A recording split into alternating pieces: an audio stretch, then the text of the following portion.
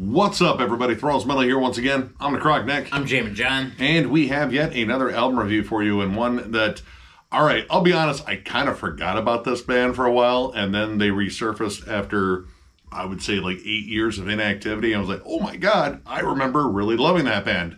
So we really wanted to go over this new album. So we're going to go over the latest offering and first offering in 8 years from Anciients, Beyond the Reach of the Sun. This also comes on the 30th of August on Season of Mist Records. This band formed in 2009 in Vancouver. This is their third album overall. Again, their first one in about 8 years. I got into them with their debut album, Heart of Oak. I thought it was just absolutely riffy and awesome. I got their next one, Voice the Void, and well, they kind of disappeared. I actually saw this band play here in Toledo at our, local but, fairly well-known club, Frankie's, and they put on an awesome show, and then they just sort of vanished for a while. Yeah, I got into this band with Heart of Oak, and then also just kind of forgot about them. I didn't even listen to their second album until about a month ago. We were doing a live stream, and one of our buddies, Jeff from Gas Masks and Hand Grenades, was talking about Ancients, and I was like, holy shit, I haven't heard that band in forever. So I went back and listened to the second album, and then, of course, this one. So I've been a fan for a long time, but really actually just forgot about them.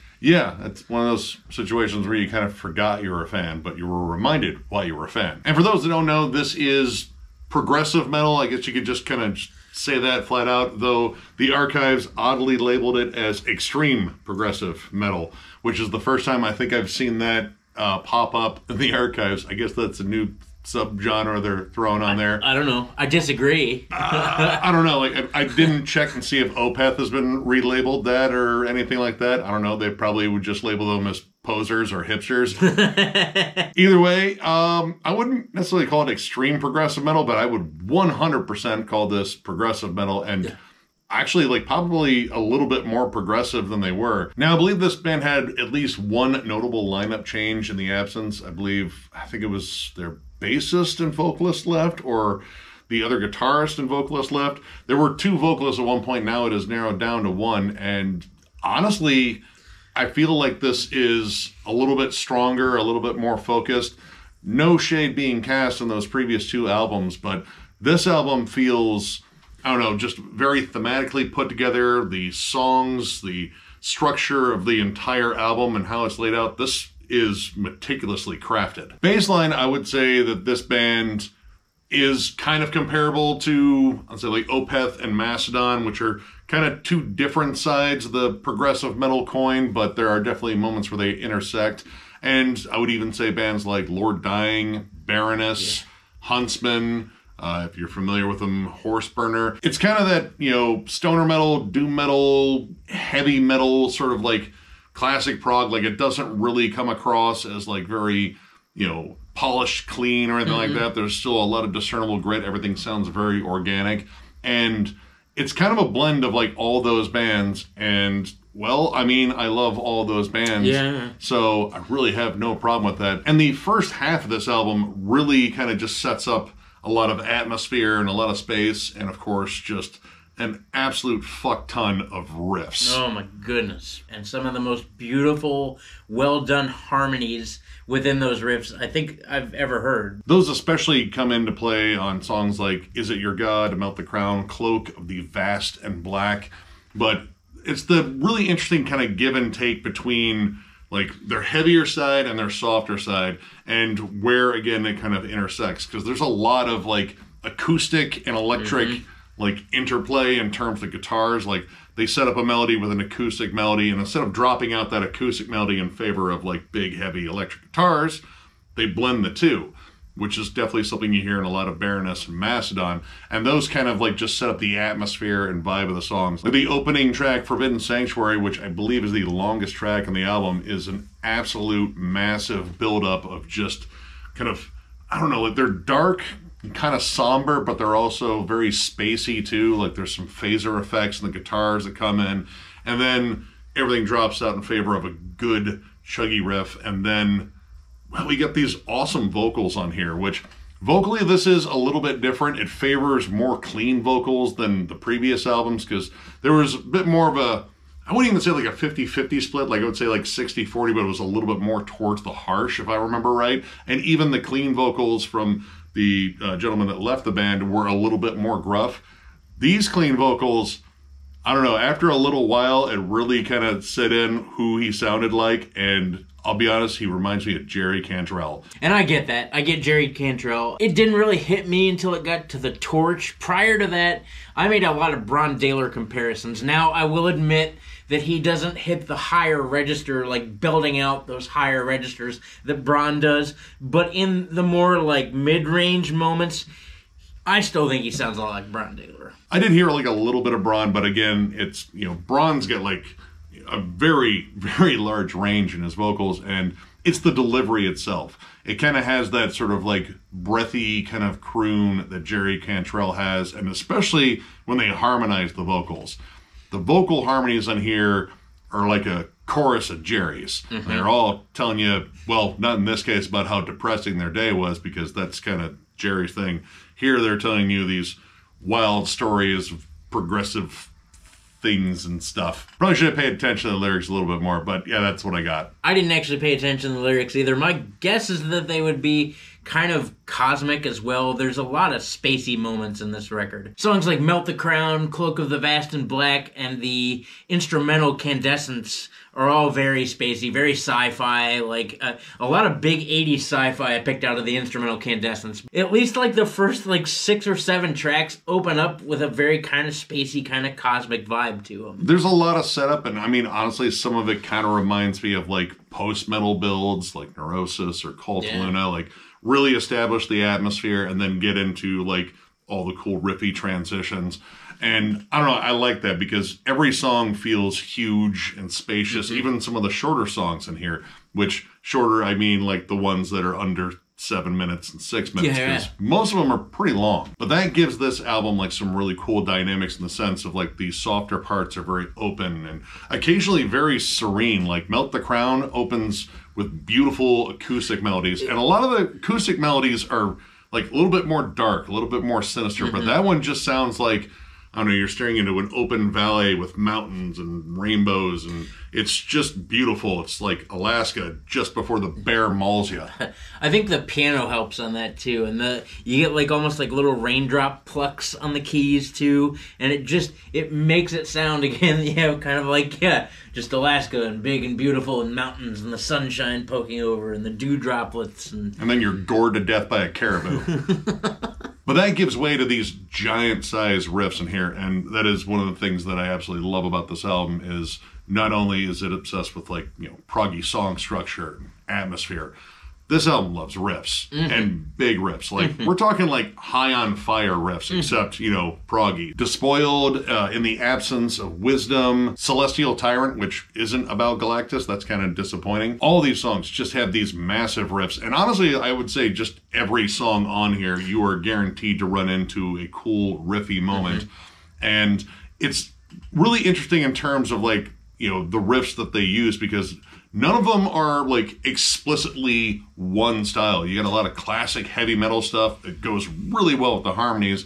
You get some more like almost kind of stoner metal riffs, doom metal riffs, and there are harsh vocals on here, and where they set up those harsh vocals are on, well, I wouldn't call them like explicitly like death metal or black metal riffs, but they are definitely heavier overall. I'd call them metal riffs. Just straight metal riffs. I definitely wouldn't call anything on here death metal, although they do toy with it in some of the heavier songs, like The Torch or Melt the Crown, which are definitely have some very heavy, chuggy moments. But even so, I think closer to stoner metal, there are a couple of doomy moments, like Cloak of the Vast and Black definitely has what I would consider to be some straight doom moments in it. But yeah, I wouldn't call anything really like heavy. It's a different kind of heavy. Or not necessarily like brutal. Like it's not like flat out like brutal, like you're just like, all right, this is the mosh pit moment, because I don't get like a lot of mosh pit moments in here, but that isn't really what I was searching for in this anyway. But like Despoiled in particular, there is a much heavier section on there,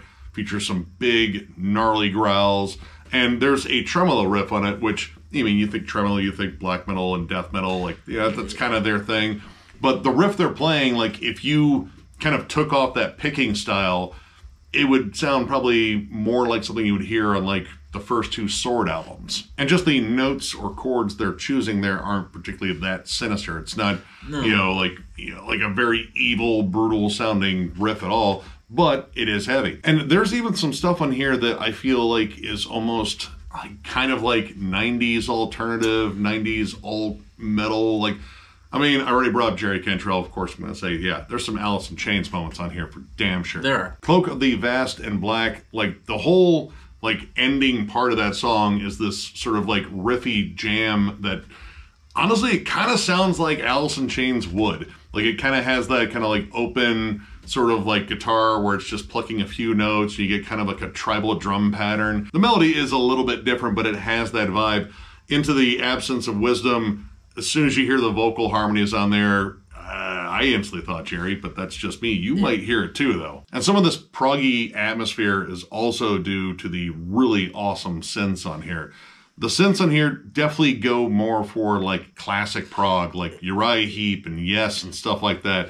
But they also create a lot of cool textures and different mood settings to sort of back the melodies, the guitars, or even the vocals. Candescence is one that stood out to me because the synths really take center stage on it. It's a really awesome instrumental, and just the structure of it in terms of the broken down riff and how it's played, honestly, it kind of reminded me a lot of Killing Joke in particular, but it builds up into kind of a heavier, almost kind of Tool-ish jam too. Yeah, and that happens too again in Melt the Crown and then The Absence of Wisdom. I could see where you might derive Tool from it. Some of the off-time drum patterns and syncopated riffs that show up, and again, those kind of breathy, haunting vocals. It's not just Alice in Chains in there. And honestly, it all works really well. That's the main thing. And again, I like the sort of different side of it when you get to the back half of this album, because the songs get a little bit shorter, and they also start coming out of the gate a little bit heavier. There's not a lot of setup to them.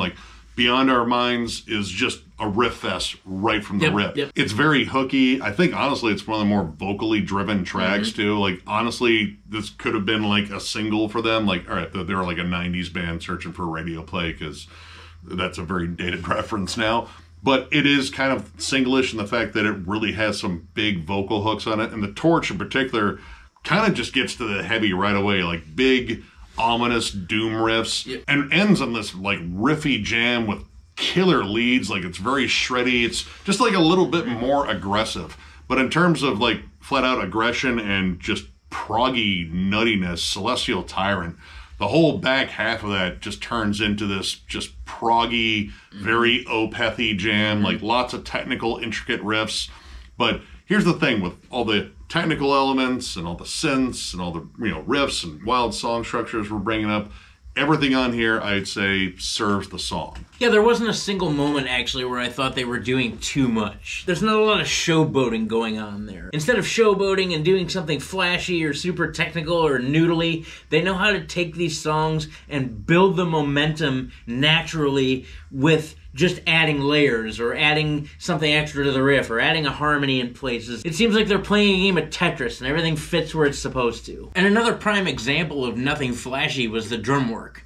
I'm not saying he's not a good drummer, he's a great drummer.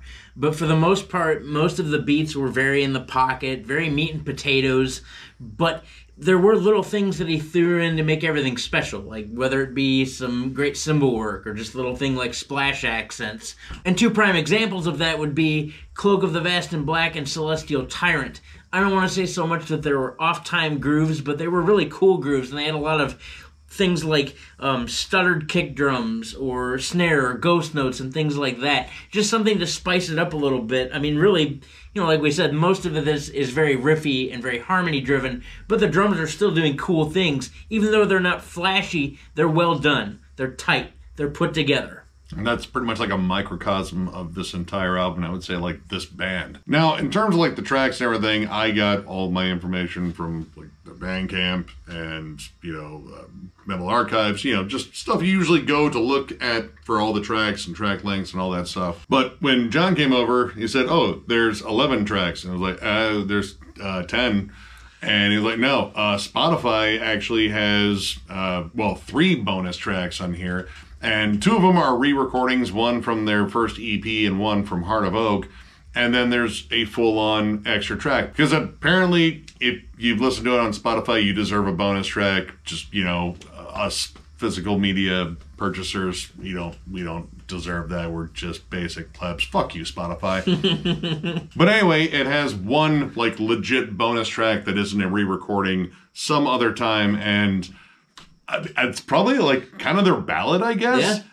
And it's really good. And I'm kind of pissed that it's only on Spotify. I'm not. I have Spotify. Fuck you. I think it's really good. I'm going to listen to that song extra because you can't. Eat every dick. In fact, I hope you get unlimited streaming of dick into your mouth. Yeah, regardless of what this asshole says, it's a very good song. It's definitely a power ballad. For the most part, it's very calm and serene. There are fewer heavier moments per se. For the most part, it's just clean singing. You get a lot of acoustic guitar and big vocal moments. Yeah. I wouldn't even call it like an 80s power ballad. Like it has, again, more of that organic sound, so it's not big washed out drums and big power ballady, crunchy guitars. Here comes a big chorus, all the dudes can stand up. It's see, this is the part of the song I like, honey. But it's a really well written song. Honestly, some of it kind of reminds me of Yes a little bit in there, too. Yes. And in terms of negatives, well, I mean, the fact that song isn't on the rest of the album, I guess that's kind of a negative, but that's just me. I honestly don't have very many. I will say that the front half of this, it does kind of open up very similarly from track to track. Generally the acoustic, electric sort of medley that kind of sets up the atmosphere.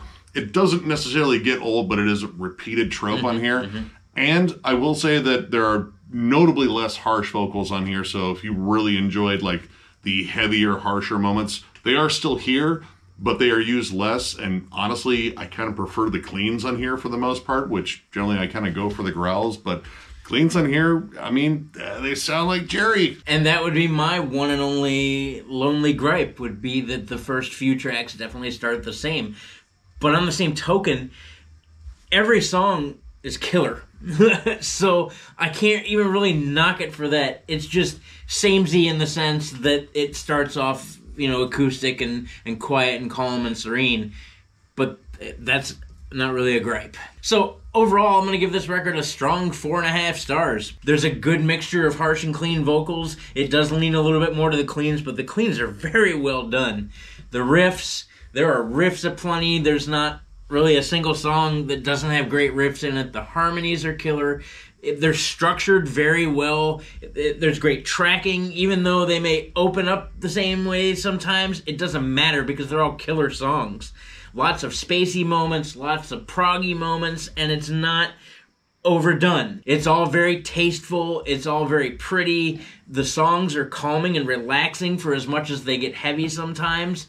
And it's just a great mood. I had a great time listening to it. I've jammed this record 3 times already. I love it. If you're a big fan of this band before, you're probably still going to be a big fan of this band. Albeit there are lesser, harsher vocals, it doesn't matter.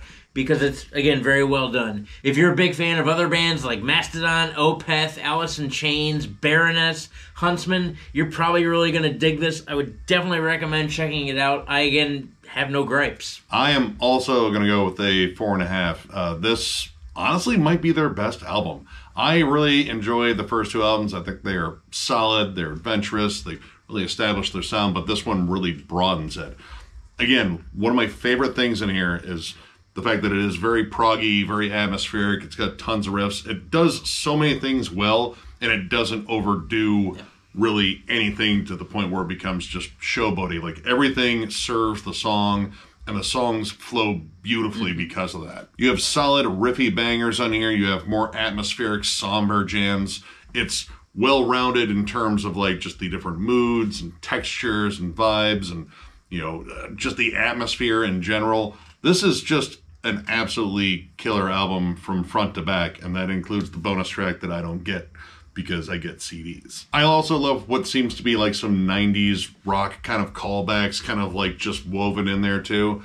I don't know. Everything about this, I just flat out dig. Again, if you're a big fan of, Opeth, Mastodon, Baroness, definitely. I would even say Enslaved too. There's some stuff in here that reminds me a bit of Enslaved, especially the last couple. You just kind of got those fun, spacey, riffy jams. The keyboards too, especially. They kind of remind me of Enslaved too. I probably should have wrote that down. Either way, I am strongly recommending you check this one out. I think, honestly, this is one of the best prog albums that has come out this year. And I know there's a lot of year to come, and there's an Opeth album on the horizon that I'm very excited about. But you know what? Opeth has some competition as of right now. So, yeah, this is absolutely killer. Check it out. So, if you enjoyed this review, give it a thumbs up. And if you are new to the channel, subscribe, because we do stuff like this all the time. We are also on Patreon. If you'd like to help us out there, there's a link down below, thrallsmetal.com. Our Patreon link is there. It is also on our channel, up in the banner in the bottom right-hand corner. But if you want Thralls Metal stuff, you have to go to thrallsmetal.com. We have t-shirts, both old and new. The old ones are discounted, provided we have your size. And we even have hats, too. So if you're looking for any of that stuff, click the link down below. And as always, tons of stuff going on at Thralls of Metal, album reviews, States of Metal, collection updates, because those never end. Discography rankings, discussion forums, discussion panels, live streams, blah, blah, blah, blah, blah. We keep moving, we keep pumping things out because we know you guys enjoy it, and that's why we do what we do. We appreciate all of you, our family, our friends, all of our subscribers, everybody that interacts with us. Those of you that come up to us at shows, that's fucking awesome. We're going to go see 200 Stab Wounds here shortly. Please come say hello to us. Yeah, we do this all for you. Thank you. Yeah, you guys absolutely rule, and again, tons of content coming your way. So one more big thank you because of all your rulage, and we will catch you later.